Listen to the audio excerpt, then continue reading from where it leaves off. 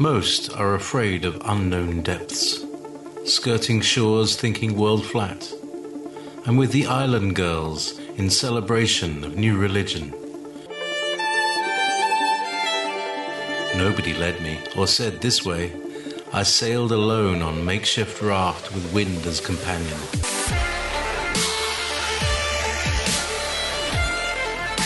Fate for deliverance, confidence enough to assess new disposition. Seekers of lost paradise may seem fools to those who never sought the other worlds. Welcome to Momentary Zen with Zen Garcia. Visit www.fallenangels.tv. You're listening to Revolution Radio. Wisdom found not a place on earth where she could inhabit. Her dwelling, therefore, is in heaven. Wisdom went forth to dwell among the sons of men, but she obtained not a habitation. Wisdom returned to her place and seated herself in the midst of the angels. But iniquity went forth after her return, who unwillingly found a habitation and resided among them as rain in the desert and as dew in a thirsty land. The Book of Enoch, chapter 42. Welcome, friends. I'm your host, Zen Garcia. This is Momentary Zen here on Revolution Radio. And as always, I thank all of you for taking the time to join us this evening. I appreciate your patronage and your fellowship, and for always entrusting us with your focus and your attention. I'm honored to be joined this evening by Loren Pedersen. Loren, are you there, brother? Yes. All right, most excellent. If you would, before we continue, just share a little bit about yourself for those that may not have heard of you, what you do, the radio broadcast that you and John have been doing, any contact or anything, web related that you'd like to share. Okay. I grew up in my early years. I grew up mostly in the 60s and 70s, but I grew up in a traditional church environment, a Methodist church. So I received a traditional training teaching back in those years, and it was on the conservative side. So about my junior, senior year in high school, I started reading some pretty heady books, and for that time, one of them was Genesis Flood by Whitcomb and Morris. Okay, and that's a pretty heavy-duty book. Gets into the actual physics of the Genesis creation account from a creationist point of view, and I didn't understand creationist versus otherwise back in those days, so I simply read the book, and it sounded reasonable to me and what they were putting forth. The early Chariot of the Gods book, I read that, I think was in 74, and then a year later in 75, after my first year in college as summer 75, God just blew the barn doors off my mind. I had a number of questions that were not being answered by traditional church teaching nor traditional science. So God, from that whole summer, led me from one book to another, to another, to another. And some were secular, some were Christian-based. But just like, whoa, And it's been on a journey ever since that time. And so now a friend of Zen and my friend John, he goes by the handle John the Baptist, but we do a show together. It's recorded on Saturday mornings and played a week later Saturday evenings, and it's called the Pedersen Chronicles, where believe it or not, it's 4.5 years now and still talking about the creation account. So that's just how deep it goes. It's like, what? How can you possibly talk 4.5 years about the creation account? Well, it's because once you dig deep into it, you realize that it involves the whole Bible from cover to cover. It's everywhere. And it's just one level of understanding after another level after another level. And then I like to bring in like current articles of, maybe some discovery or some theory, in the scientific realm or something, and to bring that in on the discussion and see how that plays out in the biblical time frame of things. So currently been discussing for a number of shows a simple article where a couple of DNA scientists were determined to prove that the DNA could be tracked and backtracked through time and prove the theory of evolution. And maybe some of you have read this already because this article's been out for a few months already. And as hard as they tried through their research, it actually turned the theory of evolution on its head. Okay, turned it upside down, inside out. They could not prove the theory of evolution through their research of DNA. So I go into that and the way that they lay out their results and what they think it might imply, kind of thing. And then I try to contrast that with, okay, what time periods in the Bible or time period in the Bible would that most likely happen? So that then requires going beyond just, well, Noah's flood would be one thing, one time period that people might jump to that conclusion, but it would be a wrongful conclusion. Another one might be, let's see, the initial creation story itself, as traditionally taught. But I don't think that's it either. So I go into the various time frames, and that gets, when you go into the various time frames, like somewhat like Zen and I are going to be doing this evening to explain the aspect of the Holy Spirit, then also requires an understanding of what happened long ago and, that kind of thing. So there's a lot more. Whenever you say, well, this is this, okay, there's a lot more behind that explanation than just simply this is this, and now we can all go home and go to sleep. Right, yeah, absolutely. It gets very deep, and there's so many levels to truth and revelation that are brought forth in the Word, and especially when you begin to look at the original word, the context of the Hebrew and the Greek, there, it gets even deeper and deeper. But anyway, so we'll begin with looking at Genesis 1, because we see there that in verse 1, in the beginning, God created the heaven and the earth. Second verse, and the earth was without form and void, and darkness was upon the face of the deep, and the Spirit of God moved upon the face of the waters. And in verse 3, we have, and God said, let there be light, and there was light. And in my opinion, these first three verses, you can conceptualize the entire Trinity of, where it says in First John, there are three that bear record in heaven, the Father, the Son, and the Holy Ghost, the Holy Spirit. And we see that God, Elohim, which we know, Yahuwah, Lord God, the Father, they created the heaven and the earth. And then we see in the second verse that the Spirit of God, which is the Holy Spirit, the Ruach HaKodesh, moves upon the face of the waters. And then the voice of the Father calls forth the light, let there be light. And there was light. In my opinion, that light is Christ, as it says in Revelation, that he is the light of the world. And so, again, in my opinion, we see here in the very first three verses of Genesis a revelation of the Holy Trinity as being the pre-existent Godhead, which brought all things into being and brought all, basically manifests the entirety of creation, as they are the source and force of life. And even, with the physics of spirit and light and sound frequency, that everything in its essence is light.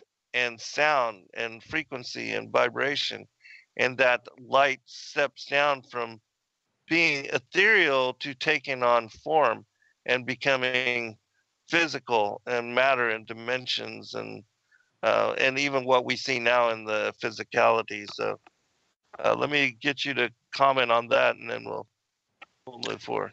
Yeah. Amen. So it's like, well, which came first, the painting or the painter? Okay. Right. So right. it's kind of a simple question here, which came first, the creation or the creator of that creation? So that would then imply that the Godhead pre-existed the creation. Yes. So, yeah. So, but there's a lot of people out there who believe in that God is one, as in a singular entity, one. That the Father, the Son, the Holy Spirit, well, they're just all the same being, and different personas or manifestations of that same one being. But again, I was taught, and sometimes when you're taught something early on, it sticks with you, but sometimes those can get challenged later on in life, where you're taken deeper into a deeper understanding, and maybe sometimes even change a position that you had when you were like a kid or something. So, but that's still a traditional teaching that has stayed with me. I see no compelling argument to believe otherwise, that there is not a Trinity. And so I'm going to, let's see, I'm going to go into even Genesis 1:1 that you had quoted there. Early on this year, I was reading through this in preparation for something I was going to talk about on one of the shows. And I'm just letting, it's kind of like, you read a scripture, and for me anyway, it's like, the Holy Spirit just like almost like grabs hold of my eyes and like, Yes. hey, did you see this? Did you, focus on this? What is this saying to you, So, wow. Yeah. Okay. So I'm looking right now. I got pulled up, and this is what was revealed to me early on in the year. And it's like, we read this all the time, but we don't get the deeper meaning of it, even after 40, 50, 60 years of knowing this verse. We just kind of tend to take some of these verses for granted, and we just leave them on the shelf without never re-examining them under a new light of the Holy Spirit directed light. Okay, so it's right here in the beginning. So in my opinion, a lot of people get tripped up on that phrase, those three words, in the beginning, because Jesus refers to in the beginning as well. And there's other verses that refer to in the beginning. Okay, so you can look at that in the beginning as three words, quote, in the beginning, unquote. What I believe the Lord showed me a few years ago was in, quote, the beginning, end quote. Now, what's the difference? In the beginning, three words all in once implies from point zero, from the get-go. In, quote, the beginning, unquote, implies in that time before time. Now, if you don't know what the time before time is, Zen's done, I'm sure, Zen, you've done a lot of deep dive on that, right? Mm-hmm. The time before time, right? Mm-hmm. And yeah, and I haven't done as deeply as Zen has, but I've encountered that understanding as the time before time. In the beginning, okay? The beginning, that time before time. So what time are we talking about? This is the beginning. That beginning time of creation, when everything was created and set up and put in operational capacity. The beginning phase of things, when everything was perfect and harmonious. So when you look at this in the Hebrew, you go to Strong's, and you look at the Hebrew and the in the Hebrew language, again, I kind of just recently kind of came to this understanding is that in the Hebrew language, I guess, and I'm no Hebrew scholar by any means, but oftentimes a particular word or, various words will be assigned either a masculine or a feminine quality to them. One way of looking at it, like in the English language, if a ship, for example, oftentimes a ship is referred to in the feminine example. Okay, we rarely say in regards to a ship he. Okay, it's usually she. So why is that? I don't know, but that's just kind of the way it is. Well, the Hebrew, it's a more ancient and direct language. There's a lot to Hebrew that maybe even escape sometimes the Hebrew scholars. But it's a deep language. There's a lot to it. It doesn't waste any real estate in verbiage. There's a lot of layers upon layers within the Hebrew. And you have to be very careful. It's kind of like in the English language where you can have any given word in English language sometimes can have multiple meanings depending on the context in which that word is used, and likewise in Hebrew. So again, I'm no Hebrew scholar, but just in looking at the Strong's lexicon here, in the beginning, it gives the Hebrew word for those three English words, and it's a preposition and a noun, feminine singular, okay? And then God is referred as a noun, masculine plural, okay? So feminine singular. So what the Lord showed me, I think was early this year, was that how do things get, look at the world, it's like, look at the world around you. How does just about everything get their beginning? It's through the birthing process. Yes, right. And how does the birthing process happen? It's through a womb. Woman, yeah. Yeah, it's simple 101 biology here, folks. It's nothing complicated. Right. Okay, it's simple biology. In the beginning, now because we have, mankind has sinned so badly and has taken those things that were meant to be beautiful by God and have twisted and turned them and contorted them and have made the holy into very base and horrible. So something as beautiful as a womb, okay, is supposed to be beautiful, and it's just trashed. Okay, so we think of God in the sense of sexuality. We think, oh, that's just disgusting. How can you think that way, Because we look at sexuality from our fallen state and how bad it's gotten in our interpretation and our implementation of sexuality. And so then when we think of God in that term, we think, oh, that just can't be. But God's ways are higher than our ways, and his ways are sin-free, which our ways are sin overflowing. Okay.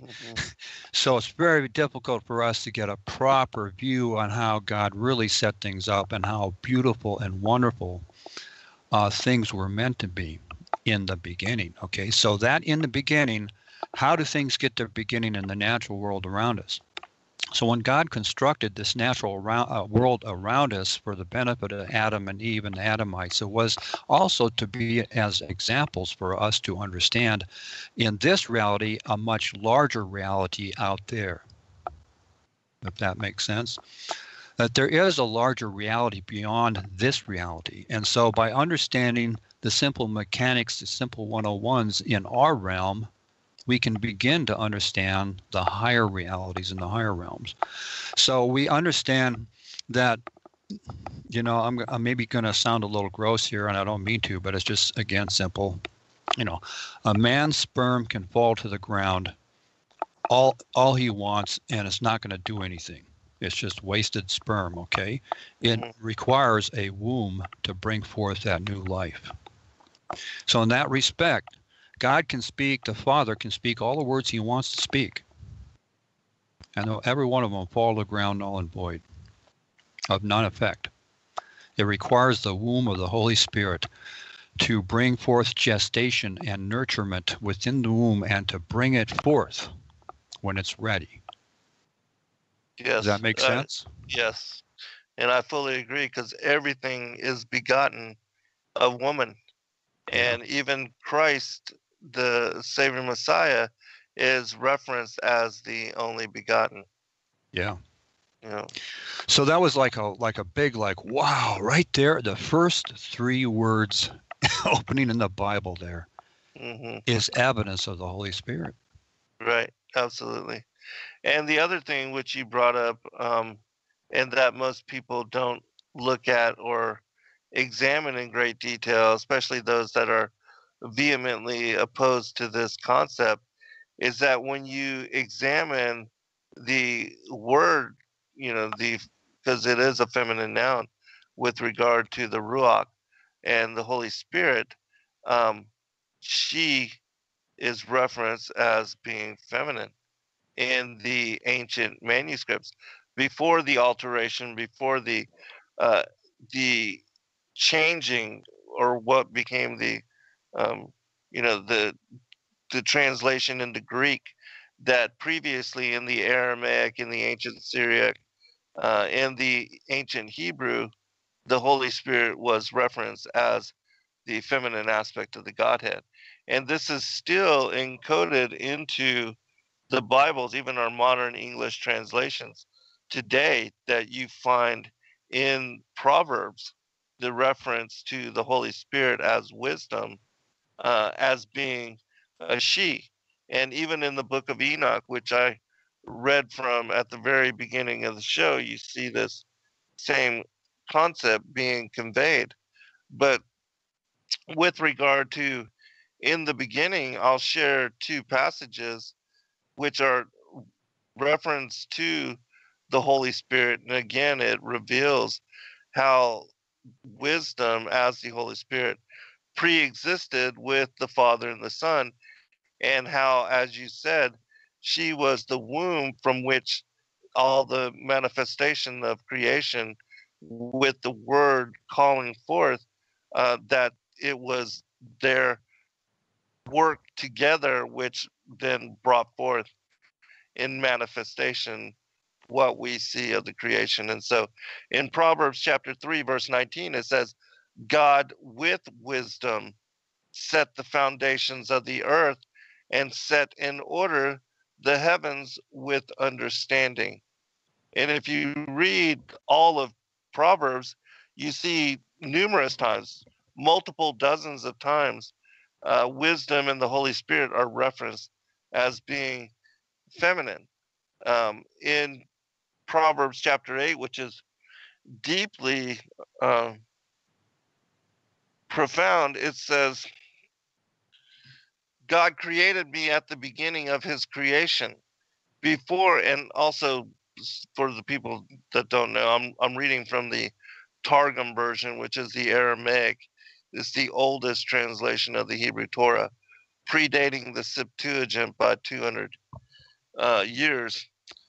God created me at the beginning of his creation, before his works in the beginning. Before the world, I was made ready. From the beginning, before the earth was.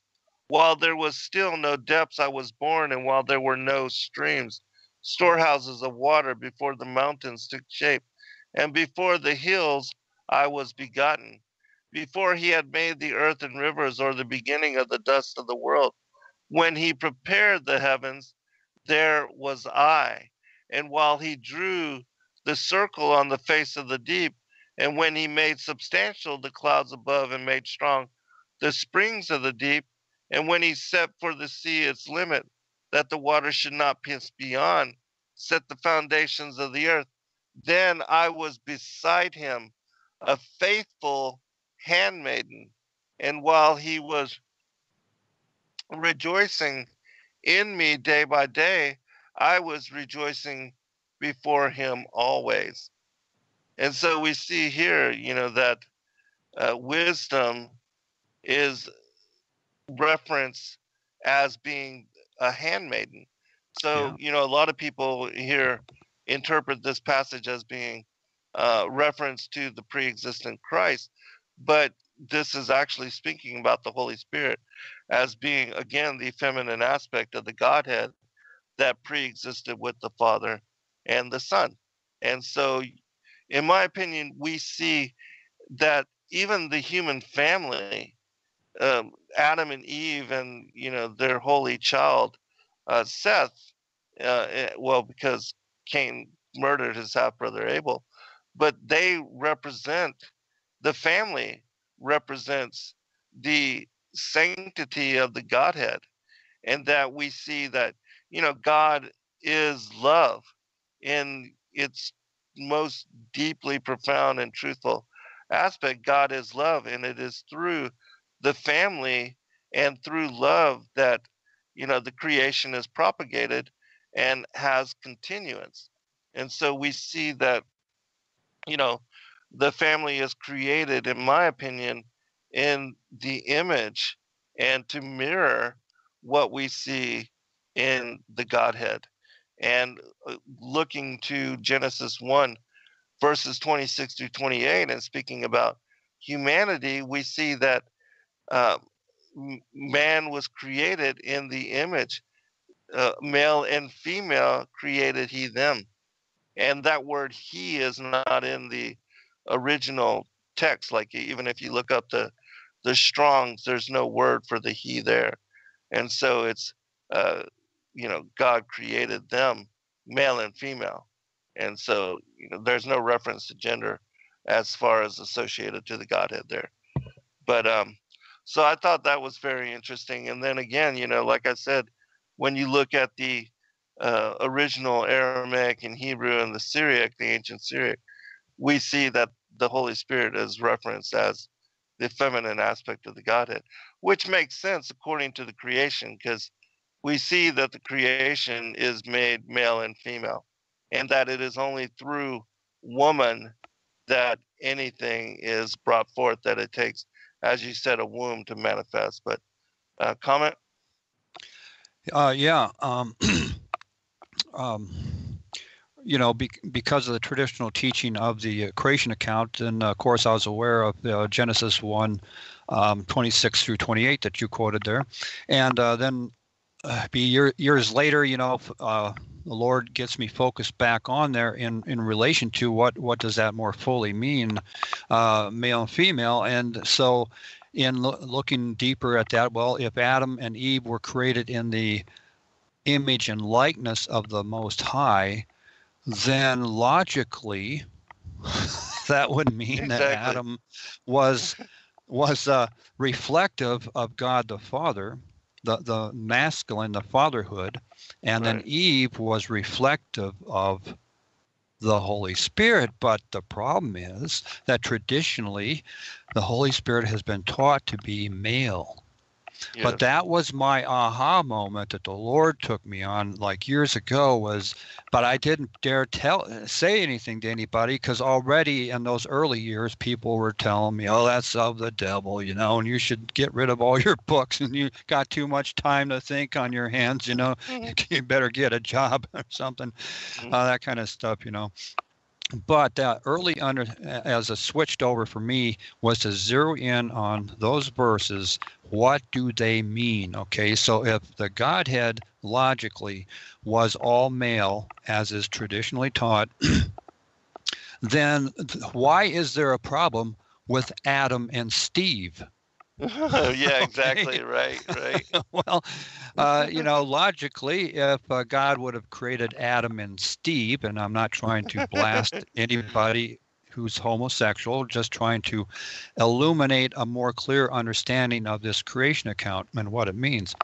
Okay, well, Adam and Steve cannot beget children of their own through themselves. They can try all they want, and they're not going to have any children. And God is a family-orientated God. Our Abba Father is a family-orientated. And so he set up his earthly family, I believe, as Adam and Eve were the direct seed line of the Most High God. Yes. The direct seed line. And so in that respect, it would make sense then, logically, simple 101 makes sense, that Adam would reflect the Father, Eve would reflect the Holy Spirit, and the children they would have would reflect Jesus, the only begotten. Yes, absolutely.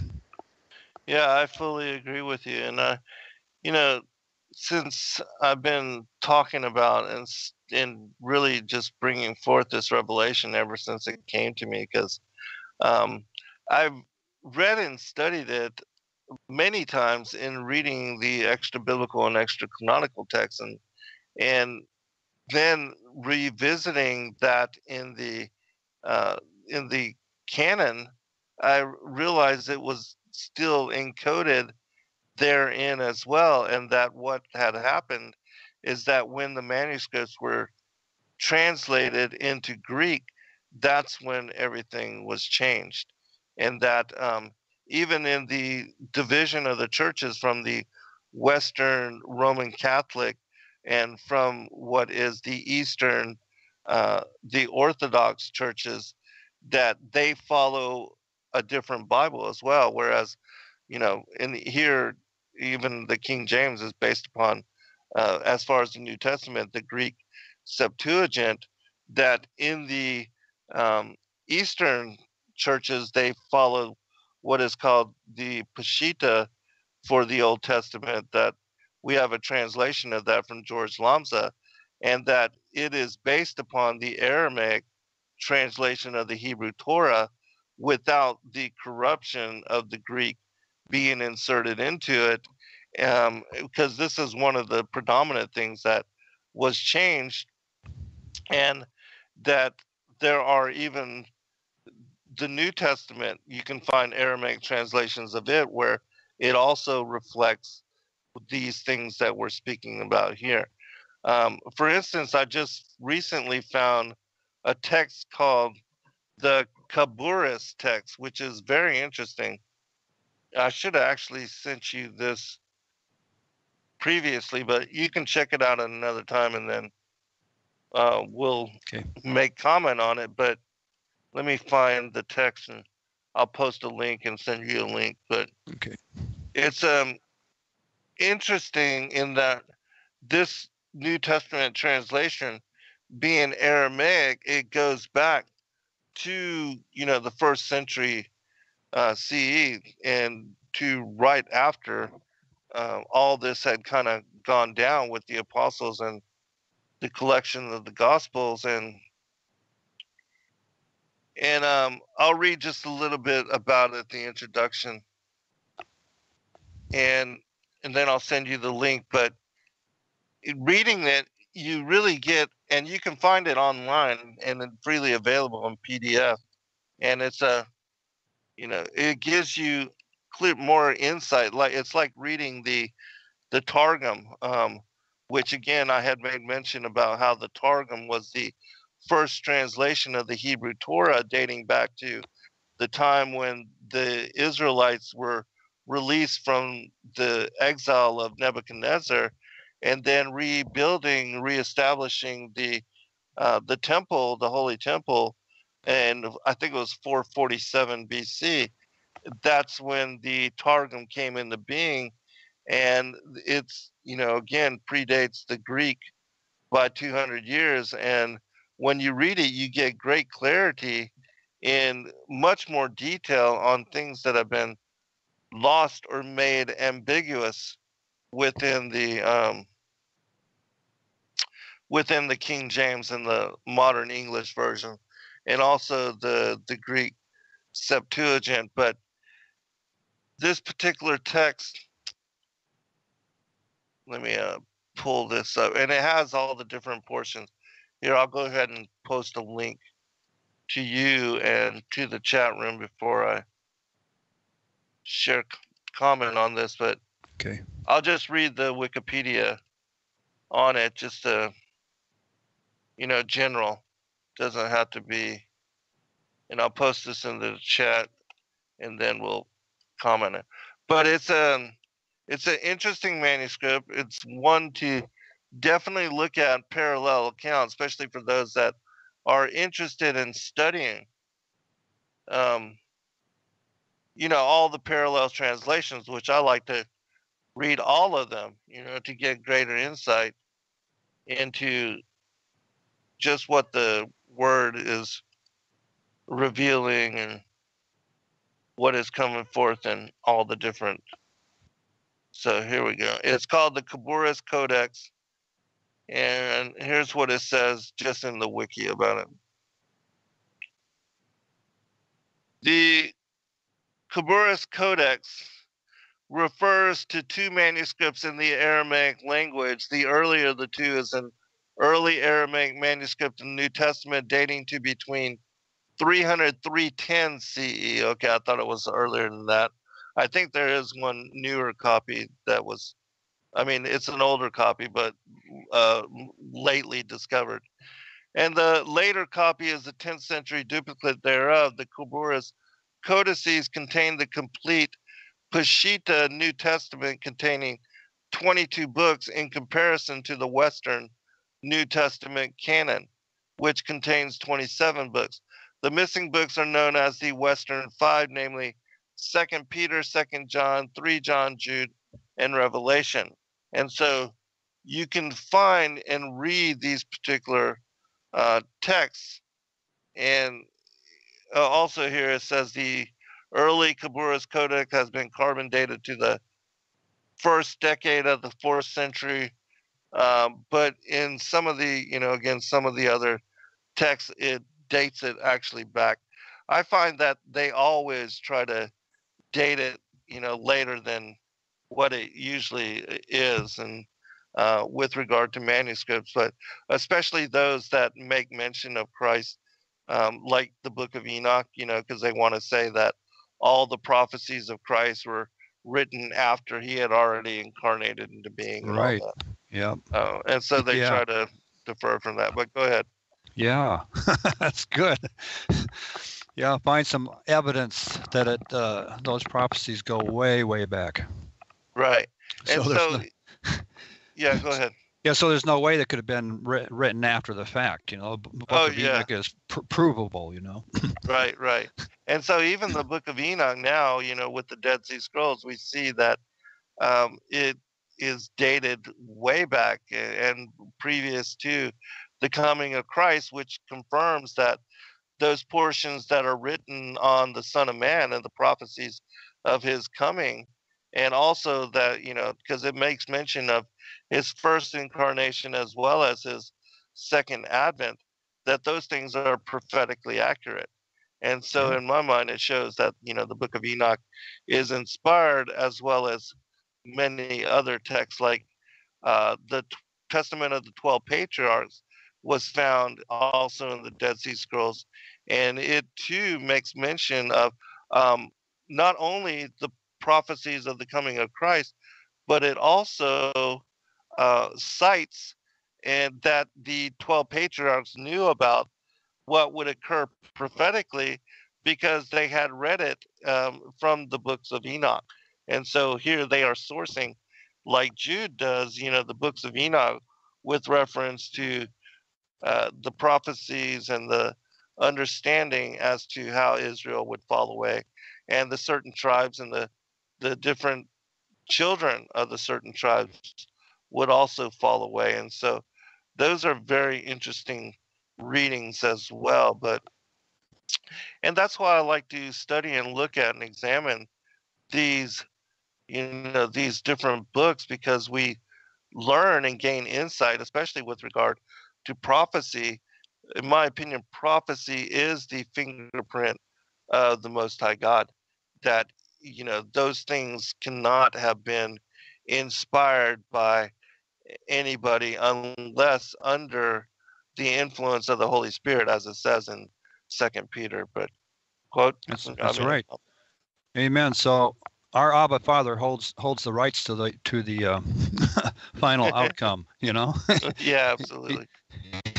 Like in talking like movies or books, the rights, and ancillary rights, and everything. Our Heavenly Father retains ultimate rights over his creation and over you and me. Absolutely. So the old devil, he's a squatter. He likes everybody to think he's got the rights, but he ain't got nothing. Okay, he ain't got no rights other than what we out of our ignorance allow him to obtain.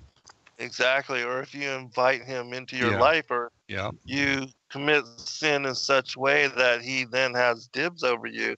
Yeah. Well then, yeah. So wow, it's like in preparing for this show tonight, I was doing some research and things, and so the stuff you've been just talking about now is like, I remember reading that just in the last several days. Okay, what you're talking about, and it drives home. Okay, from the from the traditional perspective, being raised in a traditional church and even in today's environment, that these traditional concepts and beliefs are drilled into our heads. And so we don't question them. And anybody who does, well, you're a heretic or a blasphemer or something, or maybe you should really leave the church someday soon, something like that, okay? But imagine also if you're a Muslim and you've been brought up under the Quran, and it's been drilled in your head. And so that's how you believe. That's your worldview. You have no reason to believe otherwise. You're anchored into it. But if the Holy Spirit moves upon you, okay, that even though, okay, so like you were saying, is in translating from Hebrew into Greek is not a 100% straight across translation. There's certain words and phrases and things that get lost in the translation. And then from Hebrew into English or Greek into English or Aramaic into English, okay, there's certain things that can get mistranslated, even contorted. And then if you have anybody on the translation team that has an ulterior motive to fudge it a little bit to render a different outcome, right? Or to conceal the ultimate truth behind this phrase or this understanding of things, because we don't want those ruffians out there to understand what we understand. Okay, then that can enter into the mix too. But nevertheless, as much as the 66 book canon may have been dorked around with a little here and a little there to try to render a different outcome, yet if you're led by the Spirit, if the Spirit gets hold of your quest for the truth of God's word, the Spirit will lead you to that truth in spite of those dorkments, in spite of those sleight of hands and mistranslations. Right. Does that make sense? Oh, yeah, absolutely. And I think that is also reflective of the work of individuals like Ivan Panin, and also recently Bill McGregor in doing his work in tying together how each of the 66 books of Isaiah are reflected in the 66 books of the canon. And, Ivan Panin also shows mathematically that it was inspired in the way that we have it. And so, yes, even though there are things that were corrupted or changed, or whether purposely or ignorantly, I do absolutely know that the canon is the inspired word of the Most High God, and that it will lead people to truth, and that we can absolutely bank on what is revealed within it, and that even with the way that the equal distance letter sequencing, the ELS and the Bible codes are now arranged upon and built upon the words of what we have as the authorized Bible, that it shows a great deal. Even prophecies now are contained and being revealed through this ELS, which you need a computer really to be able to discover the in-depth nature of this code. But also we see, once you come to understand, yes, that is the foundation for truth.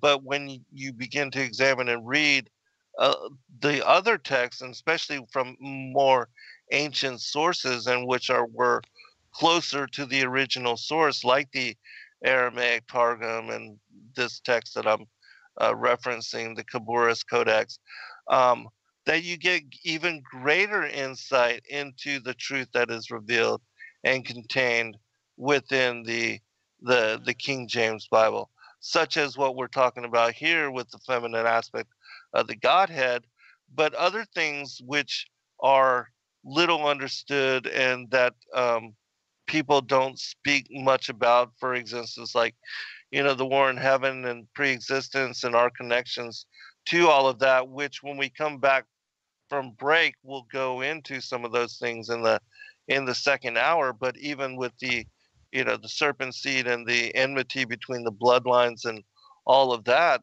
plays out in great detail within the Targum, and is very clear in Genesis 3, 4, and 5, which, studying the context of the Hebrew, it is also very clear within the King James. It's just something that has become lost and traditionally not taught anymore in the mainstream churches. And because of that, when people are confronted with it or this information is brought forth, they are largely opposed to it only because they have been indoctrinated into belief that, that is a reading into the text or adding into the text, when it's clear, in scripture, that Christ tells us he knew us before the foundations of the world.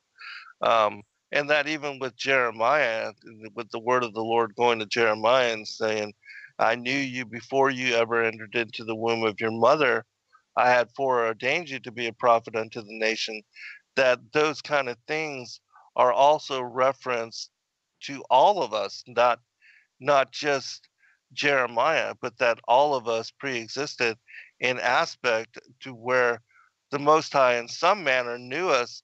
And in my opinion, all those things are tied to, our spiritual embodiment as bright-natured beings before we came into and entered into flesh form, which, again, we'll go into some of that when we come back. But would you care to comment before we? Yeah, I could comment a lot. I mean, you're really hitting on a lot of material.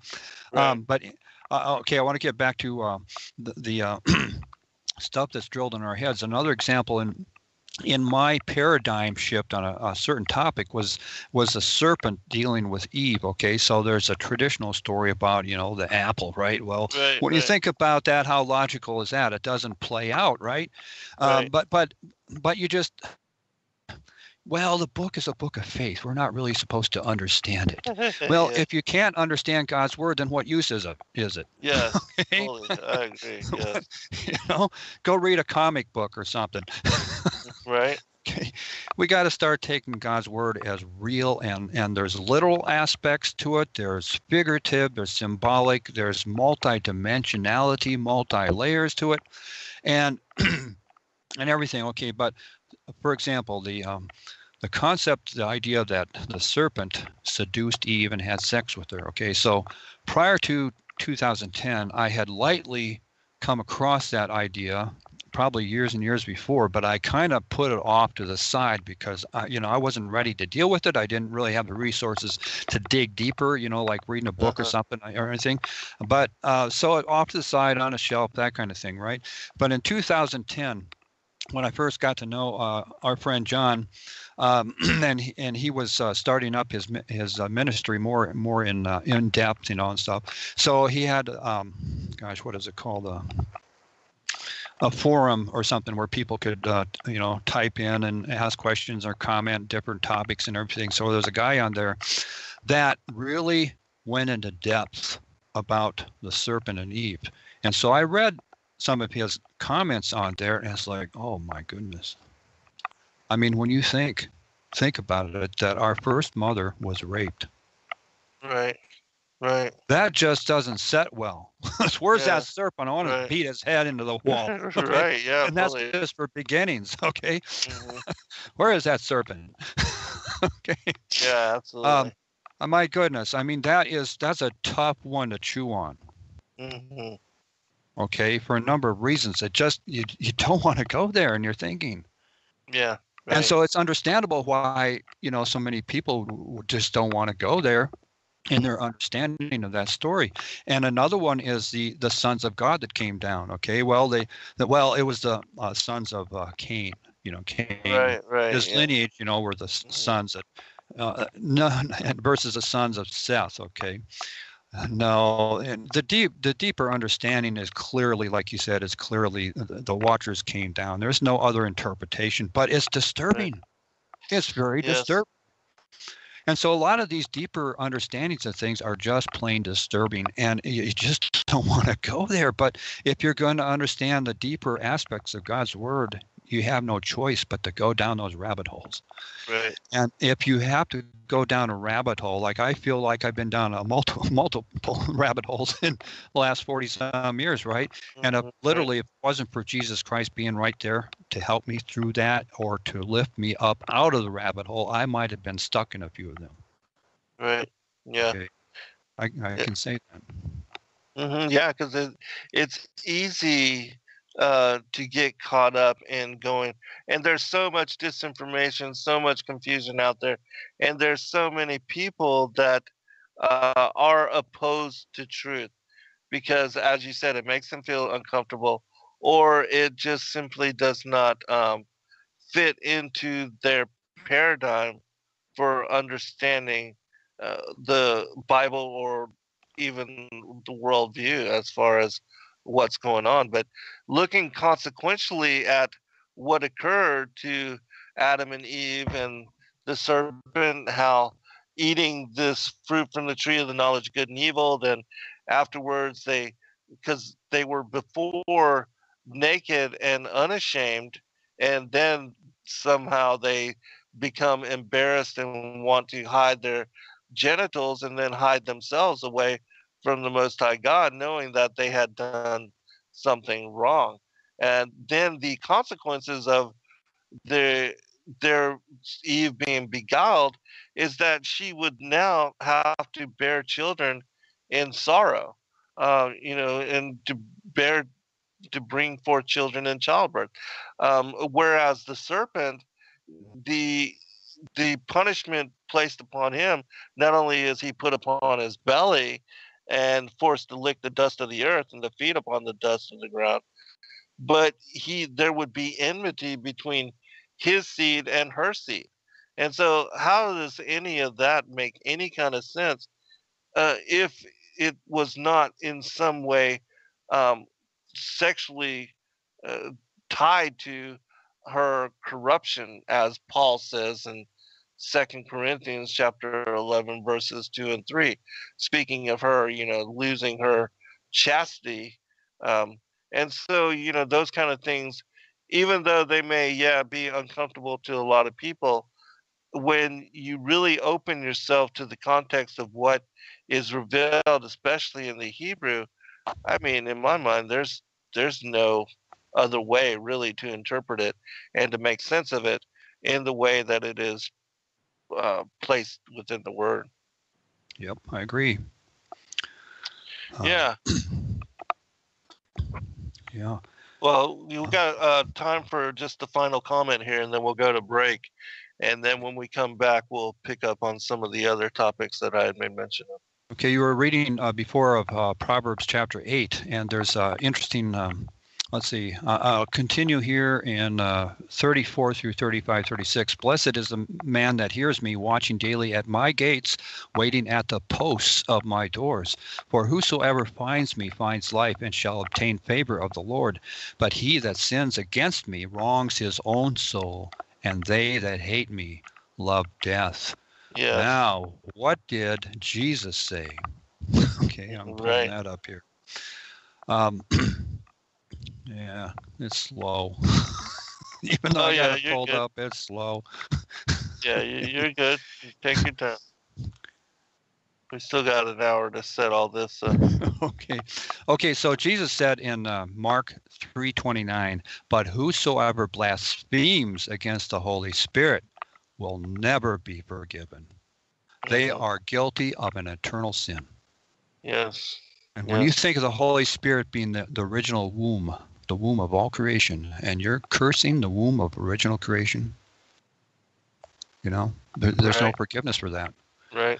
Because you're cursing yourself when you do that, because you were brought forth out of her womb. Absolutely. And when you curse her womb, when you curse her, you curse her womb, you curse your very existence. So, it's like putting a bullet to your head, okay, out of malicious intent. Right. That cannot be forgiven. Right. And Jesus earlier said, truly I tell you, the sons of men will be forgiven of all sins and blasphemies, as many as they utter, but whoever blasphemes against the Holy Spirit will never be forgiven. Wow. Right. Okay. Yeah, absolutely. All right, hold on, brother. We'll be right back for second hour, everyone.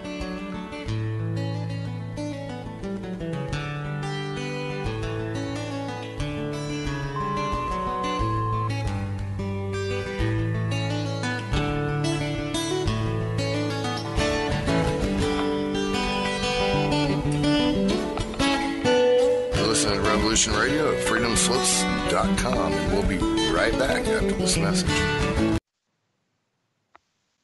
When God resolved upon the creation of the world, he took counsel with the Torah.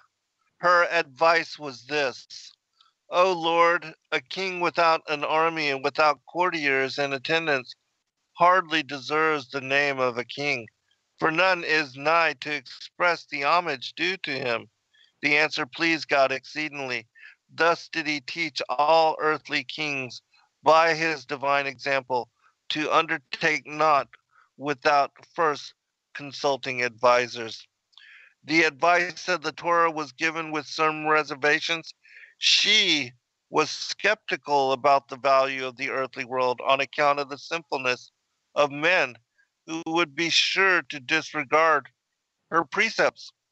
But God dispelled her doubts. He told her that repentance had been created long before, and sinners would have the opportunity of mending their ways. Besides, the temple service would be invested with atoning power, and paradise and hell were intended to duly as reward and punishment. Finally, the Messiah was appointed to bring salvation, which would put an end to all sinfulness.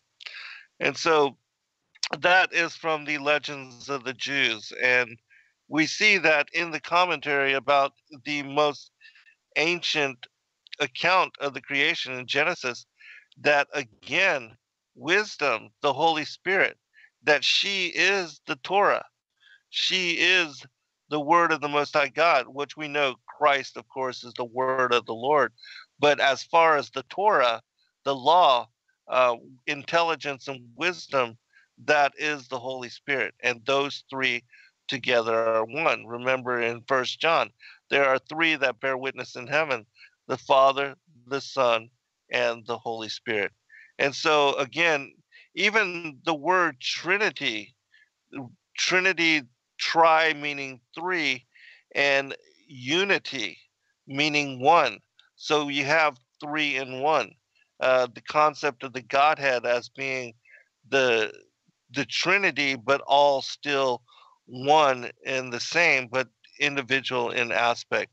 And again, the Holy Spirit being the feminine aspect of the Godhead, of which female Eve specifically was brought out of Adam. It was in the same that you see in a lot of the Nag Hammadi codices, the same concept that Sophia comes forth from the Father, and then Christ comes forth from her as the only begotten. And so it's reflective of the same thing that we see in the family, with regard to the family unit being a reflection, a mirror of the Godhead. Loren? Yeah, amen.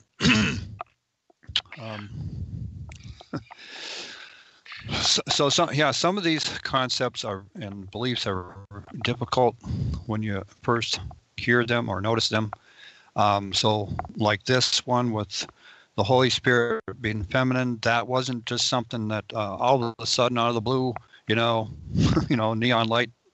It was a gradual coming to understanding, a little here, a little there over many years.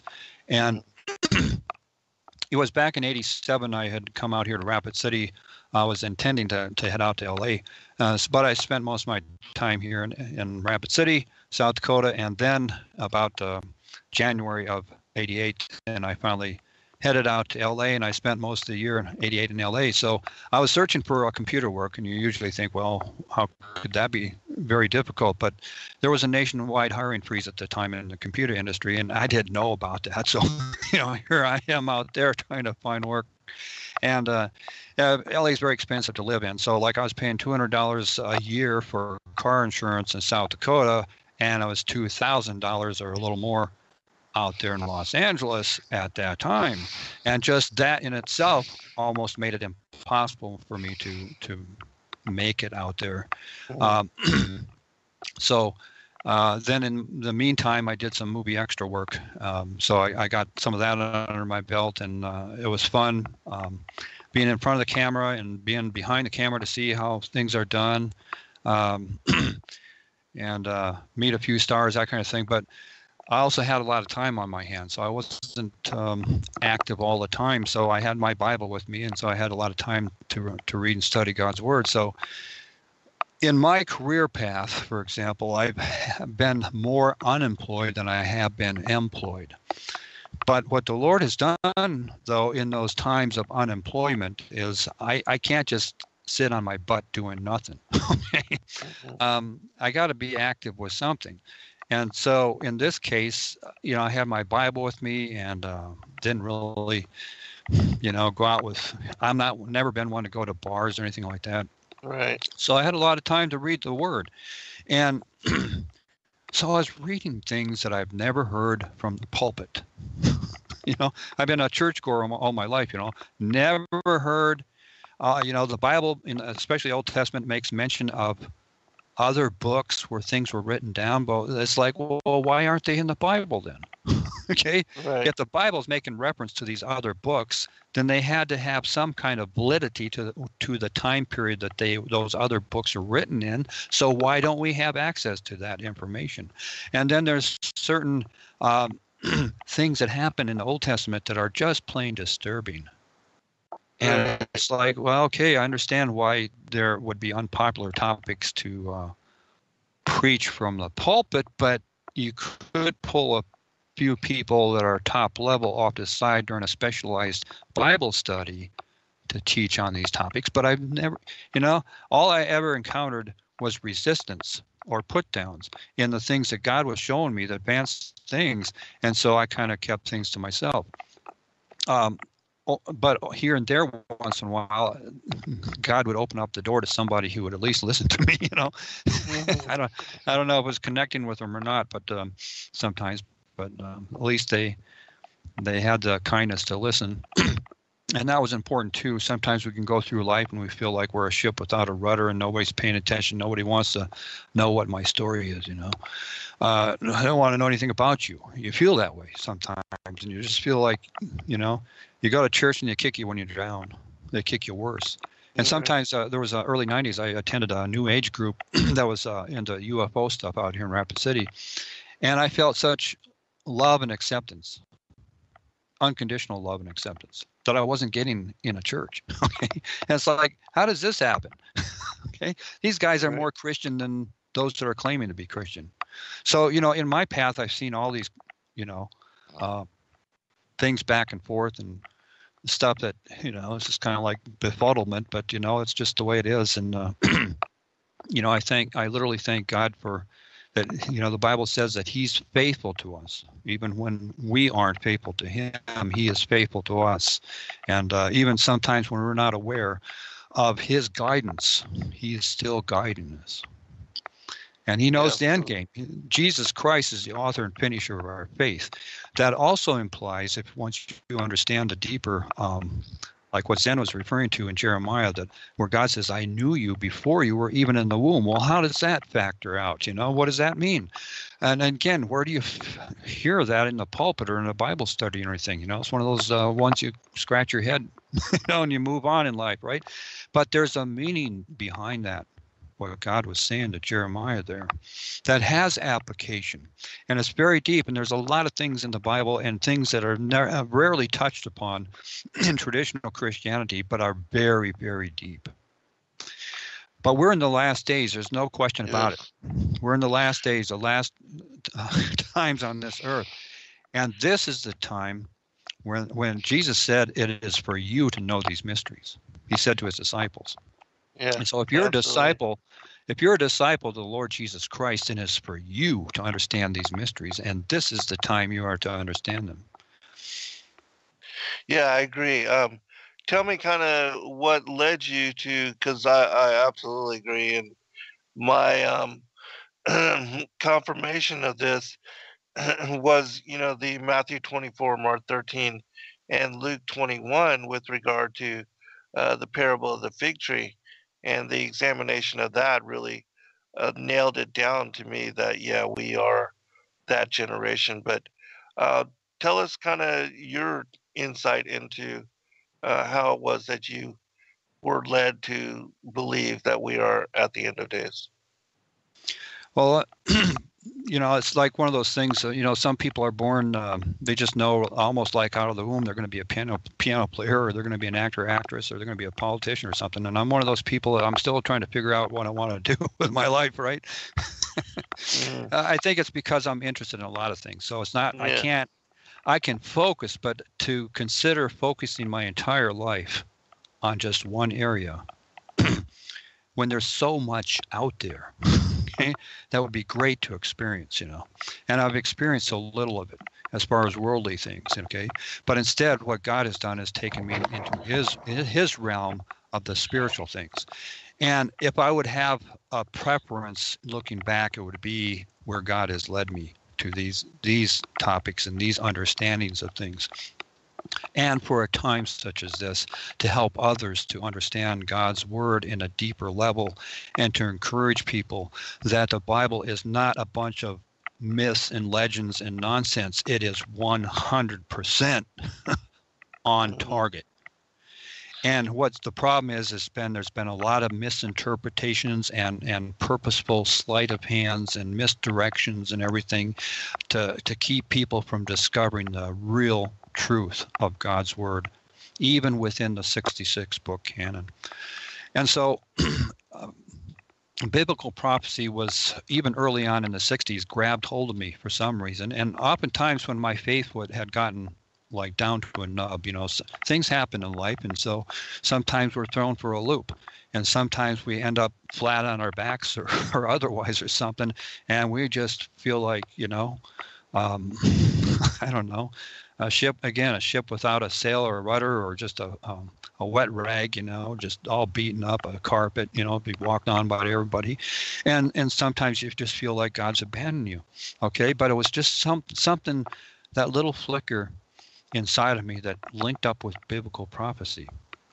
And so that oftentimes that's what would keep me going, or get me back in the ring, so to speak. And then it's like God knows where our focus is. So for me, that was my like minimum focus area where He knew He could reach me and bring me back up and online, so to speak. And for somebody else, it might be something else. Okay, it might be some other area, or maybe whatever, maybe you have a gift of helps. You enjoy helping people, and so you're going through some loops in life and stuff. But if you can get back, the Lord can get you back into that ministry of helps, then you're back up and running. That's your thing. That's that's why you're here. It's ministry of helps or whatever it may be. Okay, but that was for me what always grabbed my attention. And so, it's one thing, as Bible says, line upon, that's in Isaiah, line upon line, precept upon precept, here a little, there a little, that the foundation of our lives and our souls and our spirit persons can be built in God's word and in and through Jesus Christ, led by the Holy Spirit. And so yeah, and then, like I said, one thing leads to another. So things, it's like a tree, it starts out as a little seed, and then pretty soon you have this little trunk with a few leaves, and then before you know it, you got this mighty oak tree that's branched all over the place. And so when you look back, it's kind of like how things can become, and it's like, wow, it's quite a knowledge base over all these years. But even so, as much as I've learned over the years, it also highlights how much I don't know. Okay? How much there is still yet to know. Can you comment also on some of your discernment on the war in heaven and pre-existence and things of that nature? Because a lot of people are familiar with my work on it, but we have similar discernment along those lines. And so can you talk about those aspects of truth as well? Okay, so again, from the traditional model, it's taught that God created Adam and Eve in His exact image and likeness. And so that has certain implications on what that means. And let's see. Okay, so in getting on board though the more advanced concepts of like the Luciferian rebellion and the war in the heavens and everything, the angel wars. Okay, so I wasn't aware of that in my early years. I knew about the traditional teaching of the Watchers and stuff, but then there was that blending of, well, maybe it's really talking about the lineage of Cain and stuff, and certainly that Cain, the traditional teaching is he was the firstborn of Adam and Eve, but the deeper understanding is he was the firstborn of the serpent and Eve. And again, that's just plain disturbing. How could that ever be? Okay. Well, okay, so when you start reading up about the angel wars, the 1/3 that fell with Lucifer, and then you get into the possibly person's reading of the various angelic groups that may have been involved in that and fell with Lucifer. And so one line of thinking that I came across at the website back in, I think it was 2001 when I first got on the internet, and it kind of disturbed me, and it continues in my mind to be the wrong analogy, the wrong direction. But okay, so mankind was created as a replacement for the 1/3 angels that fell. So to me, that would imply that mankind was a replacement, an afterthought. And so I chewed on that for a while, but no matter how I chewed on that, it didn't go down. Yeah. It didn't work. Didn't sit well. It didn't sit well. And no matter how I looked at it, no matter, going back a little while later and rereading or reading scriptures again or something, trying to get a better angle of this, and it just didn't pan out for me. Okay, and again, that's the traditional teaching that there was something very special about Adam and Eve. Okay, so if you relegate Adam and Eve to be an afterthought, well, then I guess we're not very special, are we? Okay. And so that kind of was, sometimes those things that disturb us in our thinking or in our spirit person, that the Lord can then, if, we turn to him for a resolution. And again, sometimes it's not presto changeo, here it is.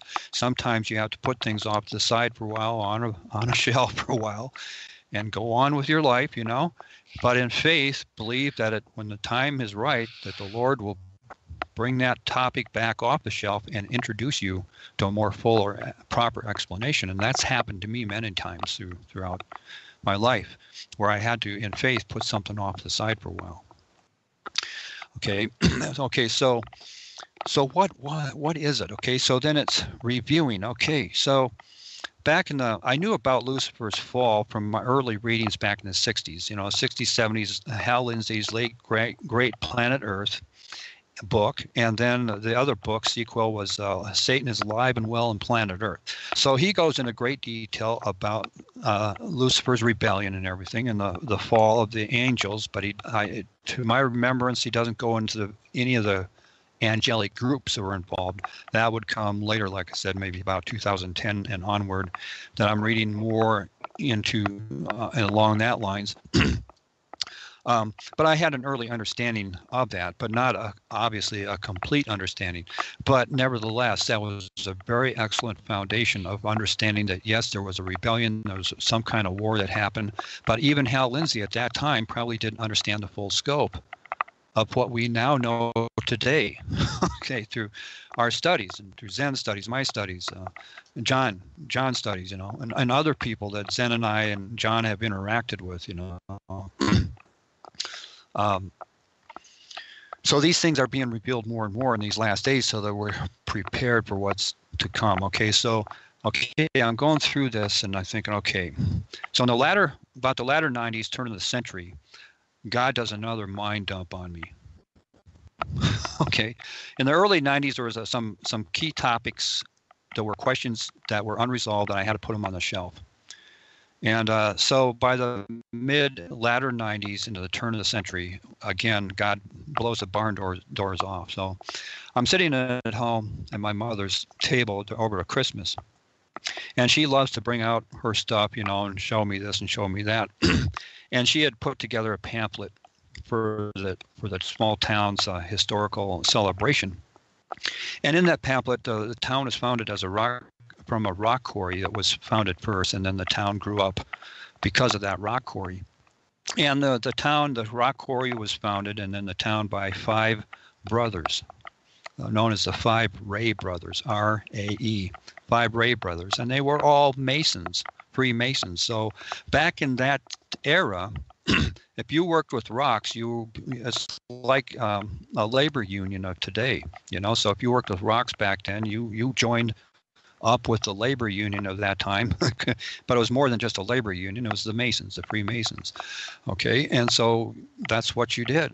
And so these 5 Ray brothers were Masons, and I submit to you folks that as much as the Masons, may be of the dark side, okay, yet isn't it strange that the children of darkness so often have more of the light than the children of light? See, the children of darkness take these things seriously, and they pass these things on generation to generation. And it's not that they pass them on kindly or lovingly. Oftentimes, these generational pass-ons are through a lot of what we call nowadays MK mind control techniques, where the poor children are just run through the ringer, and that's putting it mildly, psychologically, and abused physically, mentally, sexually abused, and all this stuff is put on them to carry forth the lineage, okay, and the understanding of things.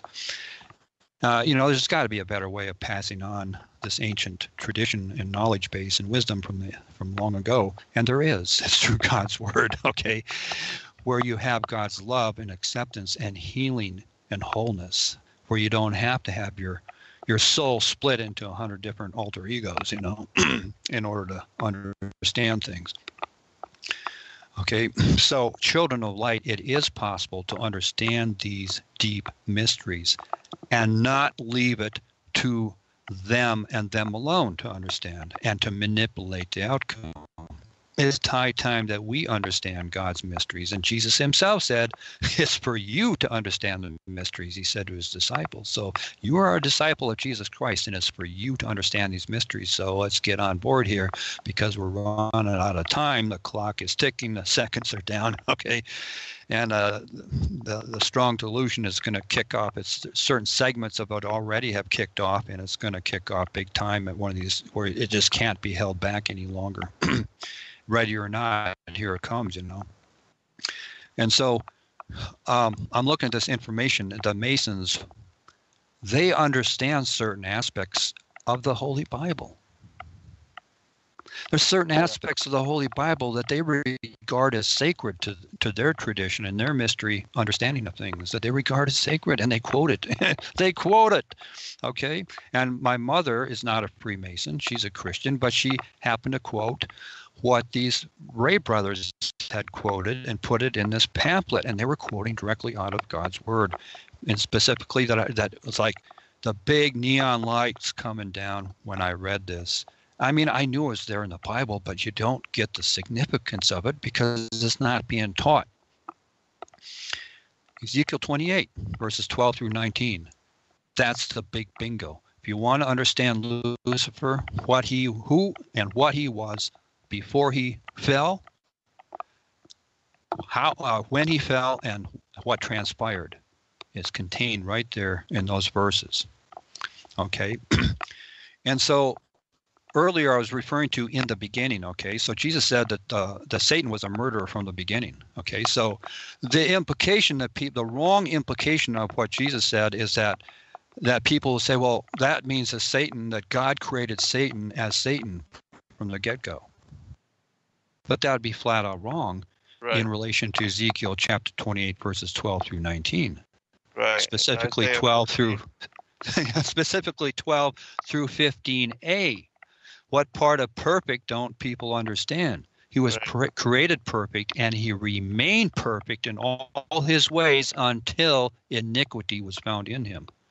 That word "until" is the point of deviation. Prior to that time, all of God's creation had been in perfect synchronity to his will, let's say to His love, his law, his life, his liberty, everything about God and how he designed creation to operate was in perfect sync until we get to that word until. That was the point of delineation, the point of deviation of creation. That little point was that what is it called? A nexus point. Like the word escapes me, but it's been in for a number of years now. That point where the inversion, a point of inversion, where that's a point where the mother of all black holes began to be created. And it wasn't God's creation. There are certain things in existence that were never part of God's plan A for his creation. And we're living in the fallen 1/3. Mm-hmm. Okay. We're living in the fallen 1/3, and this fallen 1/3 is where God brought forth Adam and Eve. Now, did Adam and Eve have pre-existence? Is the question. And in relation to Jeremiah chapter 1 there. Okay, so this big neon light coming out, and God is just laying it on me. Ezekiel 28, and then tying in with Isaiah chapter 14. I think it's 12 through verses 12 through 14, the 5 I wills. But if you continue reading past that, you get an even deeper understanding that there were, prior to the Luciferian rebellion, there were civilizations on this planet and probably throughout creation. Now, we call them angelics, but I don't want to be so restrictive because would you consider us as angels, and yet we're a created life form, right? But we're not angels. We're not of the angelic class. Okay, so there would be, just like in picture World War II, you've got all kinds of ships fighting in the Navy, for example, and you've got destroyers. You've got light destroyers. You got heavy destroyers. You got light cruisers, medium cruisers, heavy cruisers, and you got battleships. You got light, medium, and heavy battleships, with the Big Mo being one of the last ones to come on board towards the end of World War II. She's just a beautiful ship. Okay, I just get excited about the Big Mo for some reason. You don't want to be in her sights. Okay, when her guns are going off. Okay, so we have different classifications. When you look at the world around you, the simplicity 101 of the world around us. Do we see, when we think of God creating a dog, do we see just one variety of dog in existence? Okay. Oh, we see all kinds of dogs, all kinds of different kinds of dogs. And even within a certain type of dog, sometimes they're different color of fur. Okay. Just one kind of horse or all kinds of horses. Okay, so within any range of species, we see all kinds of variation.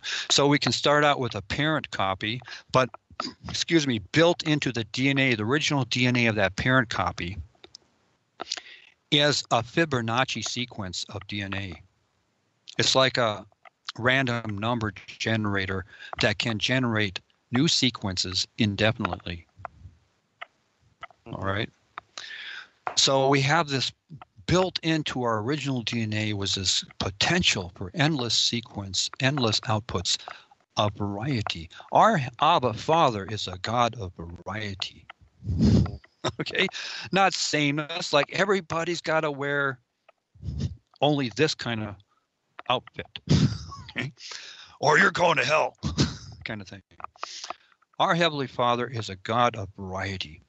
And then about that same time period is getting on board. Well, again, look at the world around you. The Holy Spirit, turn of the century. Look at the world around you. What do you see? Okay, well, look at the oceans, the water. Look at the air. Look at the land. Okay, there's water creatures. So if we go out in the water as is, we're going to drown to death because we're not designed to live in the water. Okay. Simple 101, right? You take a fish out of water and they're not designed to live on the land, so they're going to die too. Isn't that strange? No, it's just the way it works. So water is like a dimension. Air is like a dimension. The land is like another dimension. And you might say up there in the upper atmosphere, the space kind of range, another dimension.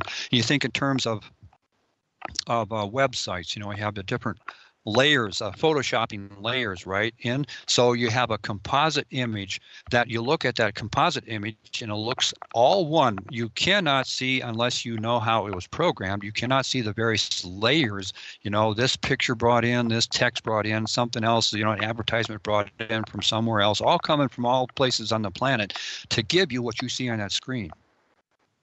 Now, the programmer who's programmed that knows that, and those who deal with the forensics of, what we see on the screen knows that. But if you're just somebody, just looking at the screen, you just see the composite image. And so that's like we here on this planet. We're just seeing the composite image.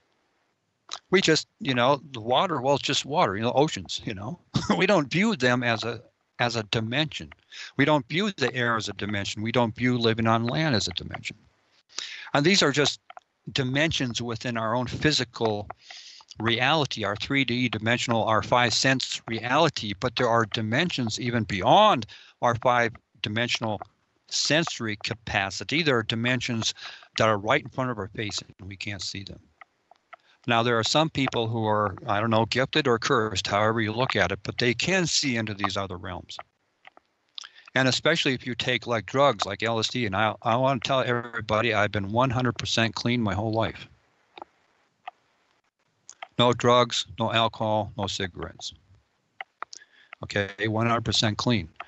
And yet I can tell you that it is possible to shift into an altered state of reality being clean. You don't have to have drugs. You don't have to get drunk. You don't have to get weirded out.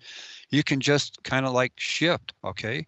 You just have to be in a classroom of a boring high-end mathematics teacher telling you about differential equations and constructs and everything to just kind of start zoning out because you're so bored by it, you can't link up with it, right? And this actually happened to me. So I'm sitting in college classroom, mathematics class, and the professor's a brilliant guy, okay, but it just didn't know how to bring it down, at least to my level, okay. But I'm shifting into an altered state. I'm just kind of, when you get into that, like, I don't know, alpha 1 zone or something, you're not asleep, but you're not awake, And that equation he had written on the chalkboard, it was the days before internet, so they put stuff on chalkboards,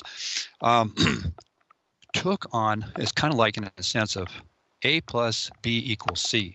So A and B and that plus sign was some kind of a conflict between the two, and then the equal sign and then a resolution was taken on personifications. Okay, it's like, wow, I'm beginning to understand this, in this altered state.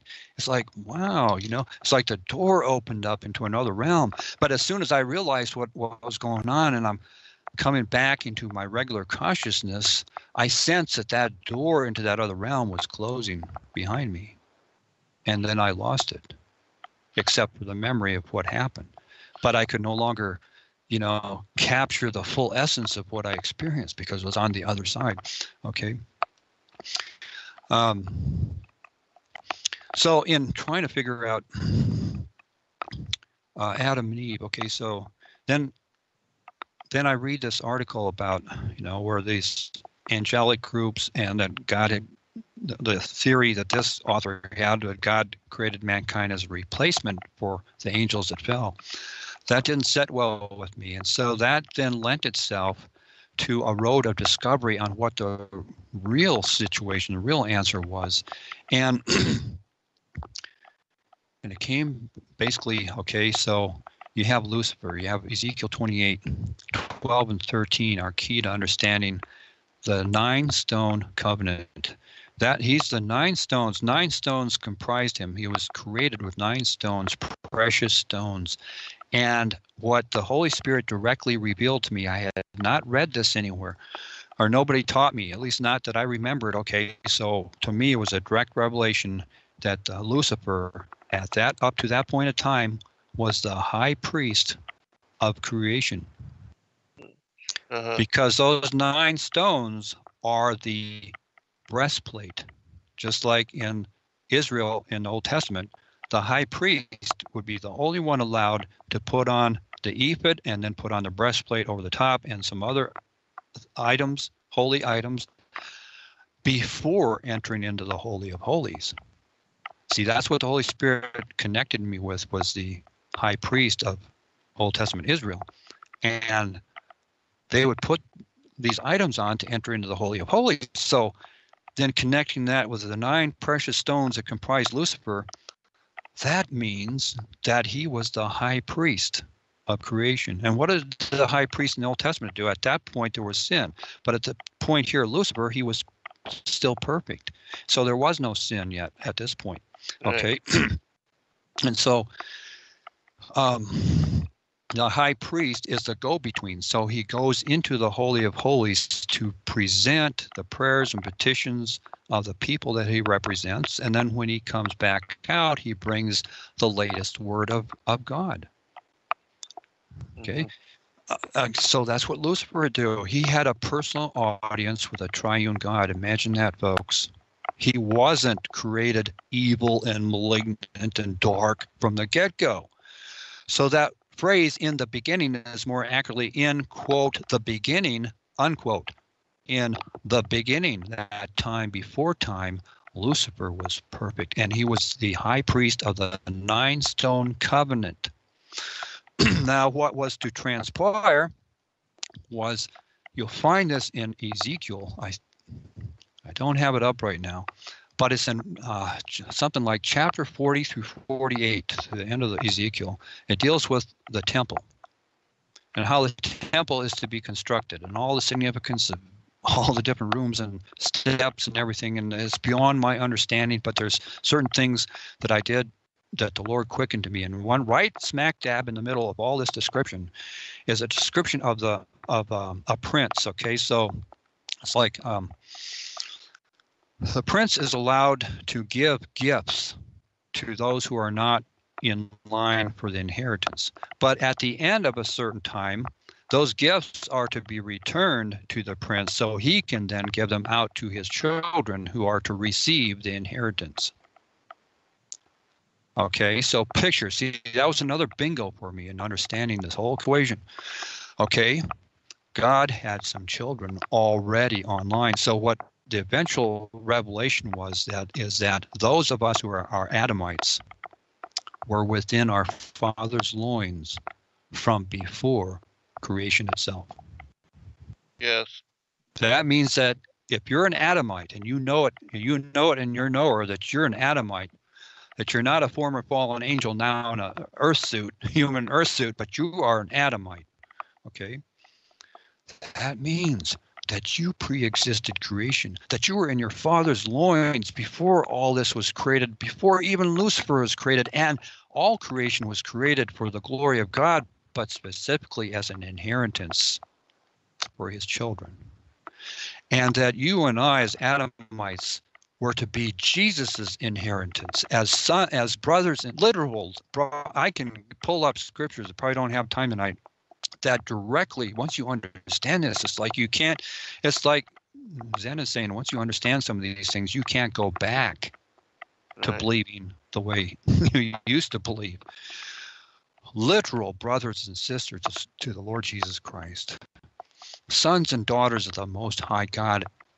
Romans 8:19 has traditionally been viewed as a prophecy of something yet to come to pass. Okay, the manifestation of the sons of God, but I would include the daughters as well, sons and daughters of the Most High. Okay, the manifestation. So that means that manifestation did not happen. What was really also disturbing is to realize that God had this wonderful creation and plans to bring us forth originally within Genesis 1:1, but Lucifer did not want to become submissive to you and me. Right. That's what it boils down to. So it was okay if he was submissive to Jesus, but now all these snot-nosed kids running around, and you know what I mean, me and my boys got to tutor them to rule and reign over us. And Lucifer, was the first and Zen, I remember you mentioning this from one of the books you read, I don't know, one of those gospel things that's not, we typically don't know about. But I mentioned that Lucifer was first created. Now, that was another direct revelation that God gave me, was Lucifer, just in understanding how would this most exalted created being and angelic become the high priest of creation unless he was the first created and had been there, but not firstborn. Jesus is firstborn. Of all the brothers and sisters that would be born after, Jesus was firstborn and only begotten. Okay, because the rest of us have not yet been made manifest into our proper roles and places as per God's original plan. See, Jesus is the author and finisher of our faith, but also the author and finisher of our eternal destinies, what was originally meant to happen. And that means that God's plan A was interfered with by Lucifer and those who ended up following him. Right. But God was not caught off guard. He knows the beginning from the end. So think in terms, if you think in terms logically of God's mind as this super computer that's so far superior to anything, these qubit computers that people are coming up with today, and the 5th generation and artificial intelligence is just child's play compared to what God's mind can do. Okay. And his technology is at his disposal.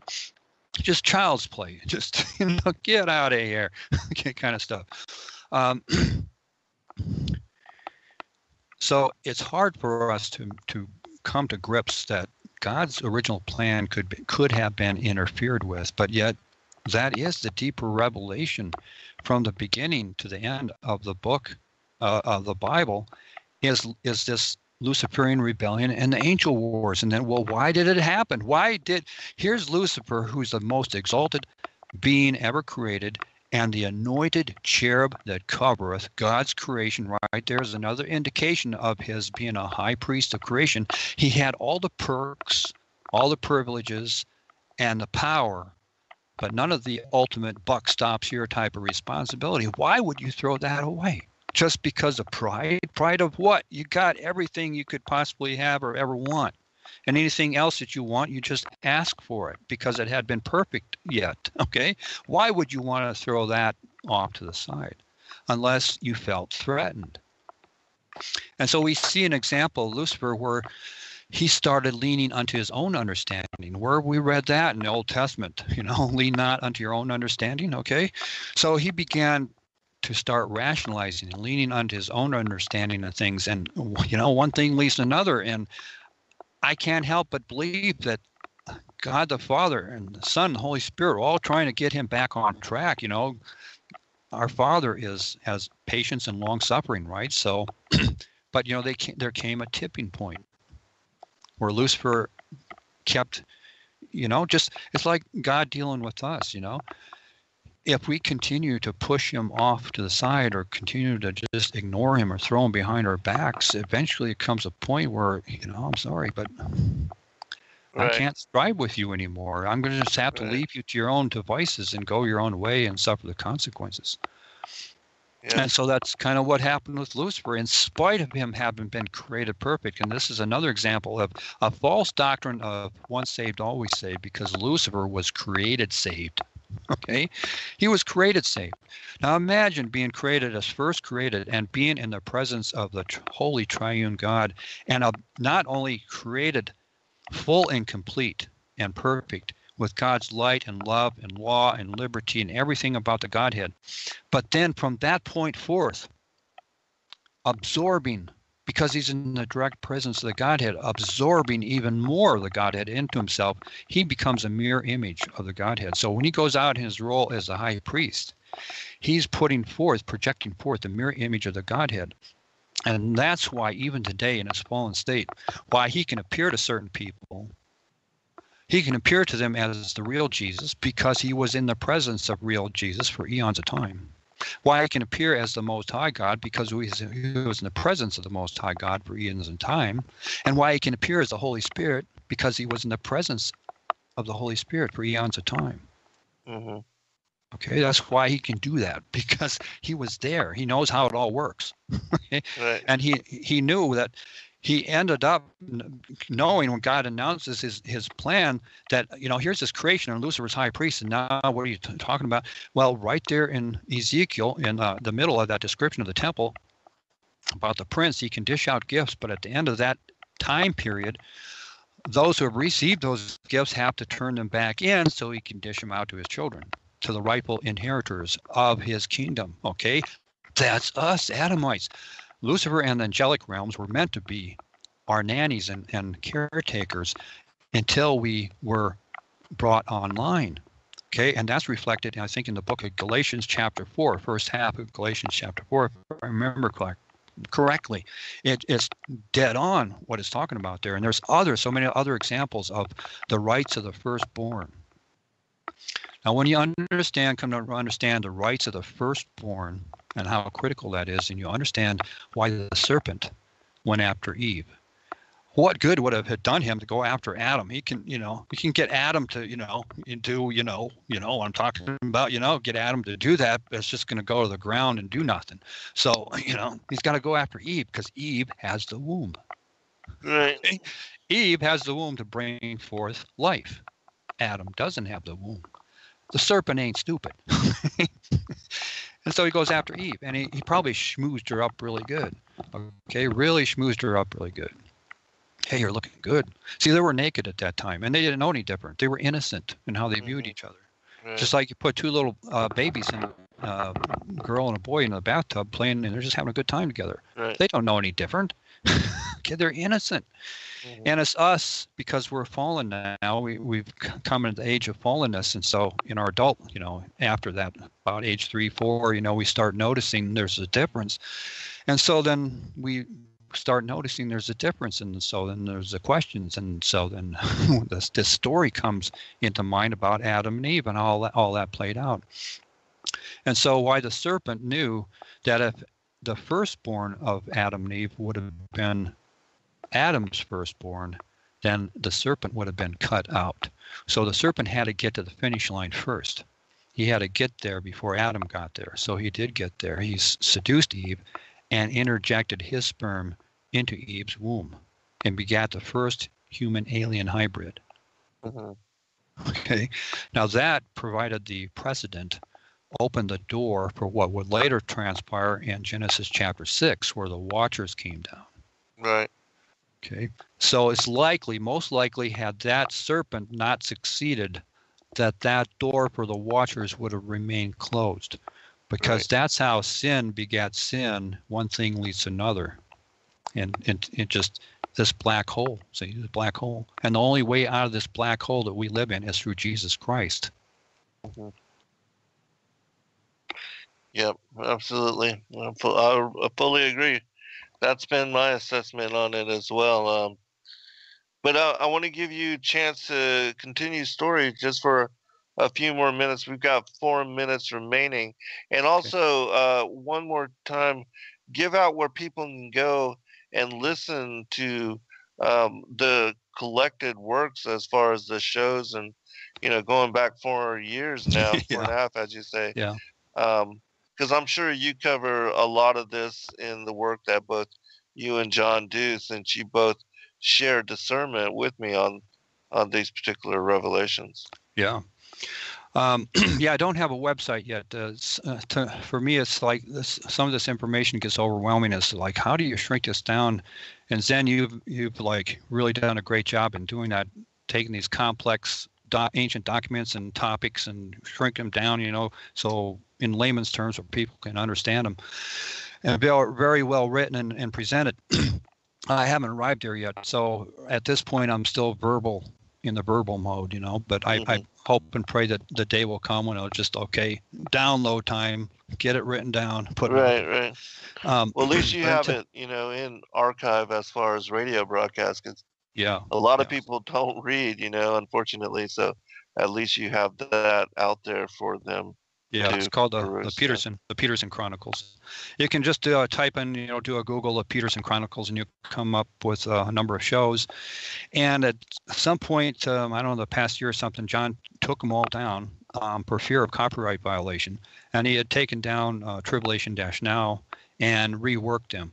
So he's doing that now through what he calls the best of. So he's going through the earlier shows and remastering them and putting them back out as the best of, and as well as we're doing, current shows. And currently, as I said before, I'm dealing with this DNA thing, and I'm going heavily into the Tower of Babel. It's only 9 verses in the 11th chapter of Genesis, but within that 9 verses is like 9 volumes of information if you understand it properly. But again, it's been mistaught, and there's so much that, folks, there's just so much that's been mistaught and sleight of hand. Some is purpose, some is out of ignorance.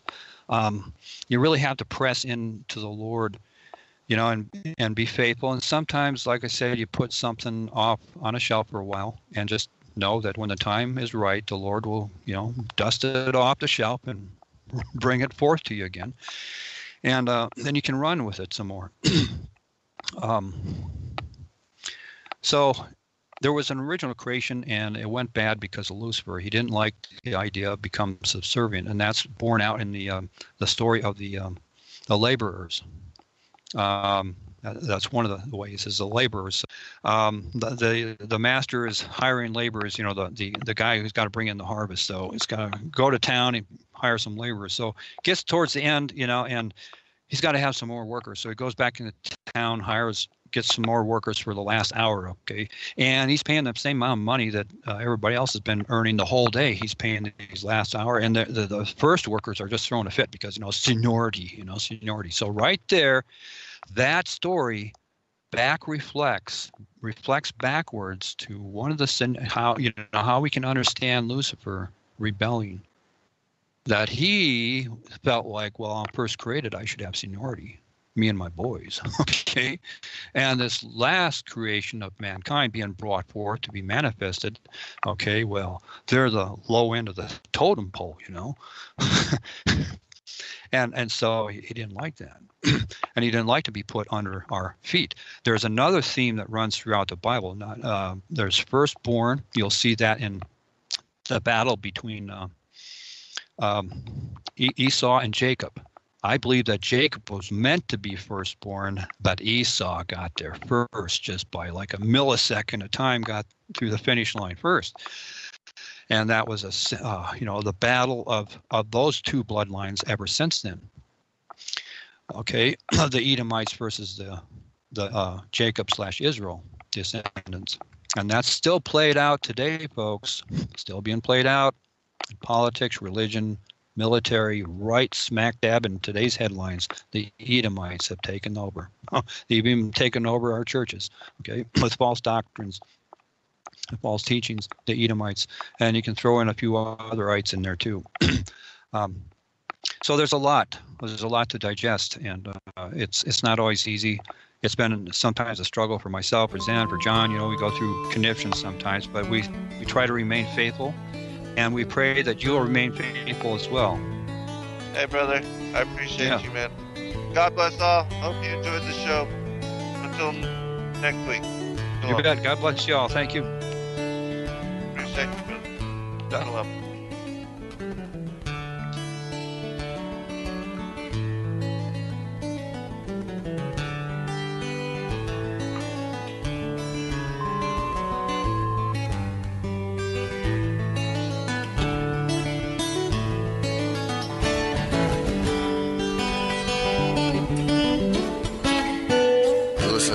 Radio at freedomslips.com, and we'll be right back after this message.